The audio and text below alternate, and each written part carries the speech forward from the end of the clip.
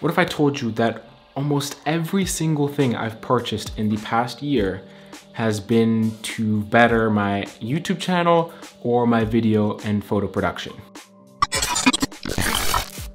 What's going on, guys? Chris here. Welcome to the channel.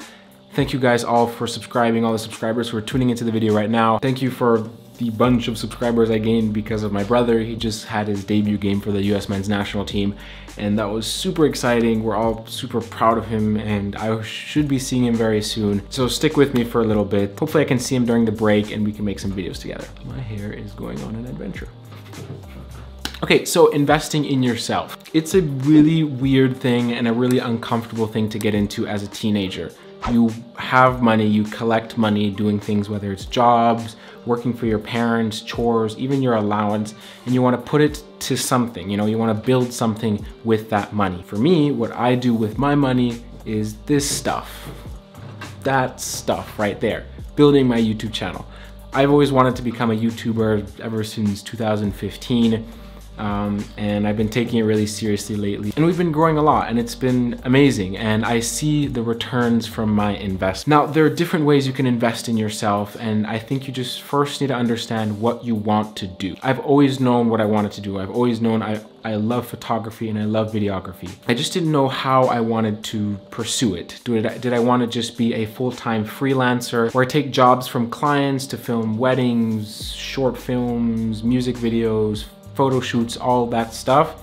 Or did I want to make it more of a social media influencing business as I am doing right now? And that is kind of what I wanted to do more. So I know I needed to invest in gear, in technology, in knowledge to grow my social media presence. So you really need to figure out what you want to do, whether you want to become a singer, whether you want to become a TikTok influencer, anything you want to do, you have to first just figure out what that is, because it's hard to invest financially into things when you don't really know what you want to do, because you may end up losing a lot of money or wasting it. When I first started videography, I was mainly into the work part of it, so music videos and photo shoots for clients, and the stuff I invested in, the gear I invested in was for that.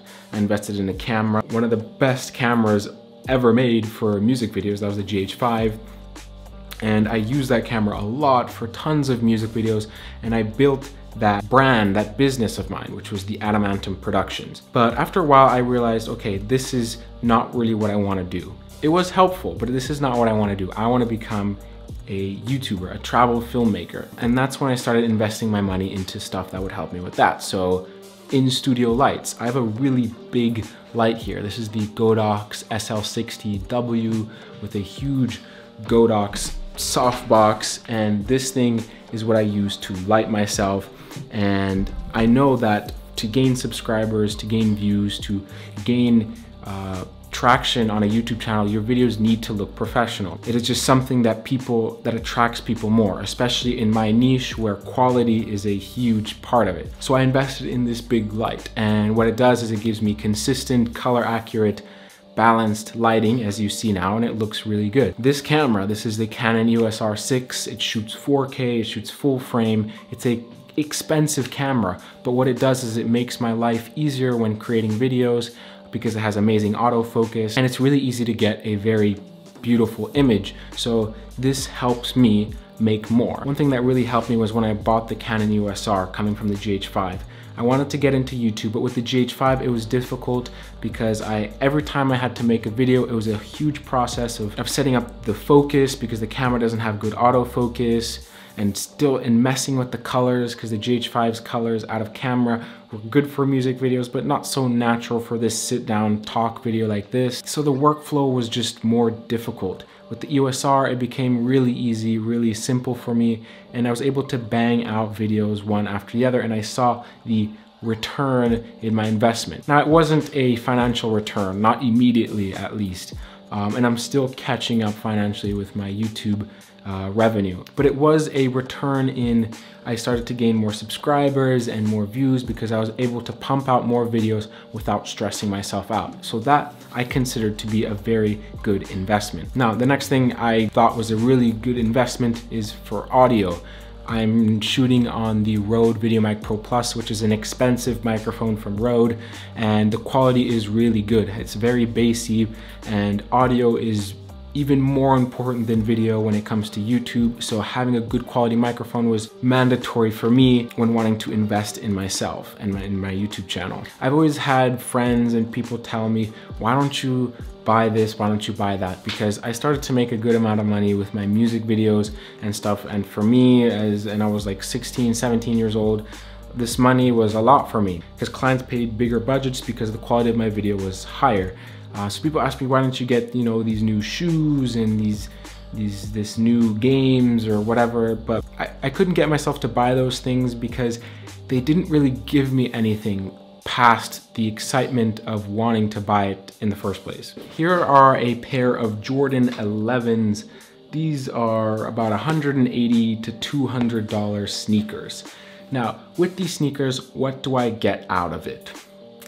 Well, I get a pair of white and blue sneakers that I can wear with jeans or, you know, simple outfit. But in terms of long-term happiness, I don't get much out of it. You know, they sit on my shelf, I wear them when I need, and it pretty much stays like that. But that 200 is pretty much the same price as this microphone right here, which is giving me this great audio. So I couldn't get myself to buy more things like this. Now, granted I do. I have a shelf full of shoes. I used to buy watches and a bunch of stuff I didn't need. As of right now, spending money on things like that, I feel like it sets me back so much when it comes to my video production, whether it's for YouTube or for client work, that it just kind of hurts internally. So what I want you to do is look at what you love to do, find what you love to do, and find ways you can put your money into that niche or that passion, that hobby, whatever it is, to make it grow. Whether it's investing in better quality beats for your music, whether it's investing in higher quality paint for your paintings. These are just things coming off the top of my head. Better lenses for your cameras, better quality headphones if you're trying to create beats, using that money for things like going out to expensive restaurants or paying for your Netflix subscription. If those things are the reason why you don't have enough money to invest in what you actually love, then I think you need to really consider what you're spending your money on. That moment of truth, in a way, helped me a lot when it comes to growing this YouTube channel. I have so much stuff I wanted to get, but I ended up getting camera gear instead. Like last year I got my new phone and I had like an old Samsung that was really beaten up, and I got the iPhone 8 Plus. Now the iPhone 11 had just dropped and I was like, you know, I like the ultra wide camera, but that extra 500 bucks I saved from buying this got me that, which is a Ronin S, and that is a super high quality gimbal that I can fly on this camera to get really, really stable shots. And at the end of the day, this is just a phone and it still works perfectly fine. And I'm super happy that I have that instead of the new 11, well, it's not even new anymore, the 11 Pro. And that's another thing when you try to keep up with stuff like sneakers and phones and stuff that keeps dropping every year. There's always another one you want. So I hope this video helped you a little bit. I think the time is now, especially while we're in this pandemic. I really want you to look at your life, look at what you want to do, and figure out how you can put the money you have made into that to make it grow, because a year from now, 2 years from now, you will see amazing results, I promise you. Let me know in the comments what your passion is. I'm curious to see, now that I've passed 2,000 subscribers, and I'm super thankful for that, what are the things you love to do and what are the things you think you should invest in? Actually, every person who comments, I will try to reply with what I think you should invest in. That said, I really need some new hoodies. Well, anyways, thank you guys so much for watching. Chris here, and I'll see you guys in the next video. Peace.